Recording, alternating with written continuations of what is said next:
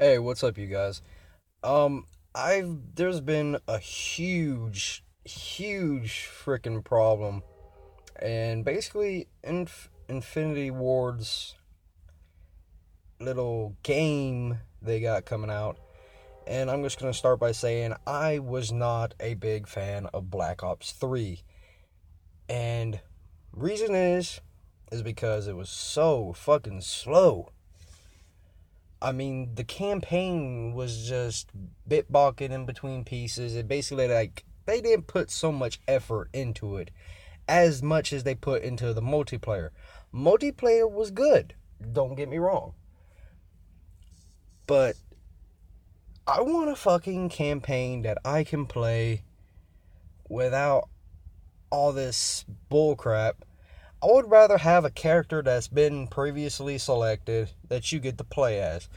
Not customizing characters because, one, they don't look good whatsoever. I mean, it wasn't that good. And I mean, the graphics on PS4 does not look a damn bit different from Black Ops 2 when it was on PlayStation 3. But we're gonna watch this, and let me just, I don't know if there's actually a way I can show you besides doing it like this. 2 million views. No shit. 26 million. Over 26 million views. And it has 2 million dislikes. And yeah, I disliked it because I've already got a brilliant idea of this game is going to be completely fucked up. So we're going to watch it.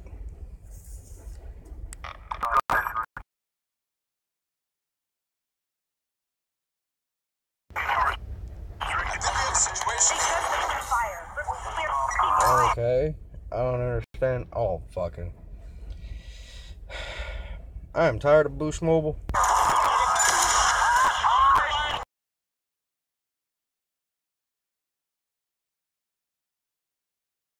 What the fuck?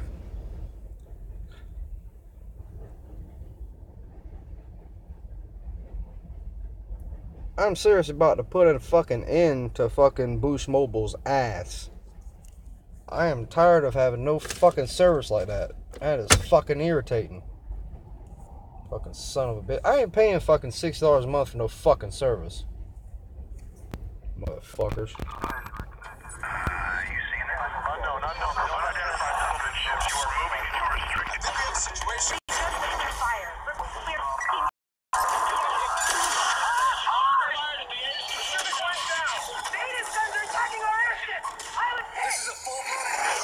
Oh my god. We are getting breaking news out of Switzerland. Geneva has suffered a massive attack.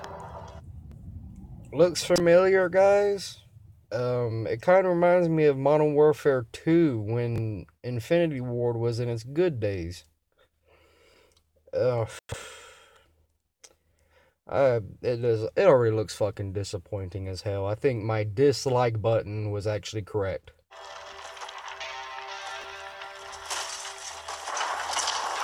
Death count continues to rise, and there's no end in sight. This is Top Cat Sub. Divert and deploy all available assets immediately. Holy shit. Let's get to the tower. Go, go, go! Fix the house! Multiple hostiles. Biggest surprise attack in the history of the world. How could they not have seen us coming? It's one of our own.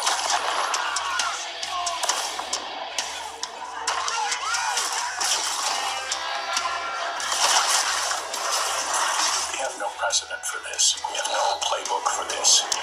And apparently, we have little time. Let me make our situation absolutely clear. We are now at war with the Settlement Defense Front. Godspeed, Captains. Okay, so I'm gonna give it a little bit of credit for if the gameplay is actually accurate from what it looks. If you get to drive fucking aircraft vehicles in this game, it's pretty cool, but I don't think it's gonna get me to play it. I honestly do not think it will get me to play this game. Battlefield 1 looks so much better, and I'm actually going to do a video on that with the trailer. Just kind of giving my opinion to the game. And hold on, I'll be back in a second. Alright, I'm back. I had a little fucking problem. Alright.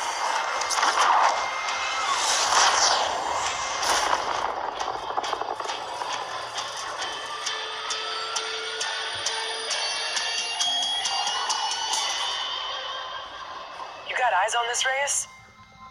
Affirmative. Let's get in there.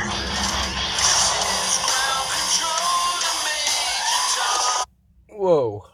Oh, come on. Come on, guys. Are you serious right now? It seriously looks like they just bunged 2 fucking games that came out. First, they made it just like Black Ops 3, and now it fucking looks like they added Star Wars Battlefront into the mix. Now, the idea of space fighting is cool, but I never thought it would be good in a Call of Duty game. These people do not listen to their fucking fans when they say they want a old, modern combat game, which was Call of Duty, very first one, all the way up to Modern Warfare 3. That was modern. Then Black Ops came out. That was modern. Black Ops 2 was a little bit more futuristic, but they still maintained a good audience. And in 3, lost me altogether. Advanced Warfare I liked. A little bit. I liked Advanced Warfare pretty good. But this game just seems like a huge fucking drop on every single Call of Duty fan. That's my opinion. Because, I'm going to read the comments afterwards. And I could probably already see it. There's people probably talking about how they want their modern shooter back. That's the way I feel. It's fucked up that they don't listen to their fans.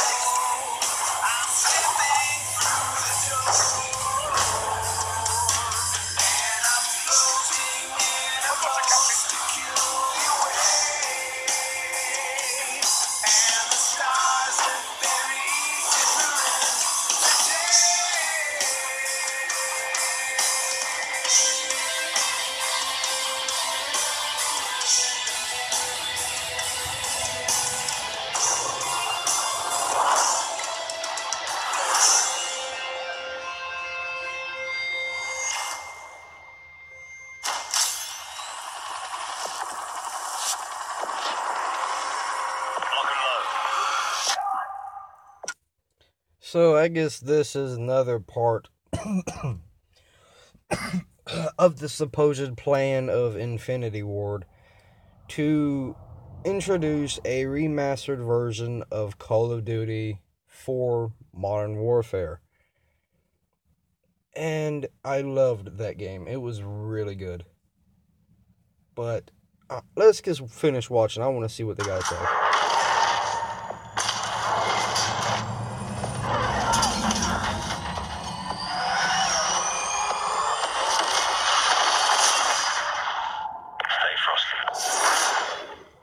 Legacy Edition includes modern...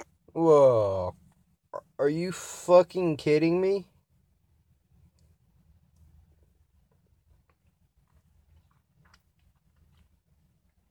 Are you fucking kidding me? Close to $80 fucking dollars?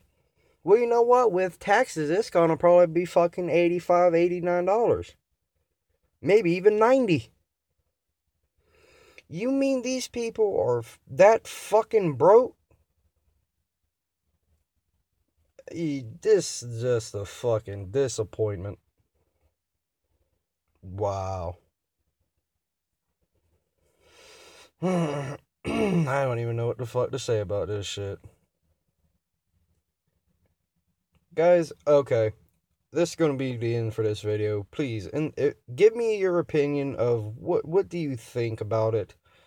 I want to hear what you guys got to say. Just drop it in a comment box, please. And I'll be sure to reply to you as soon as I can. But, I'll see you guys in the next video.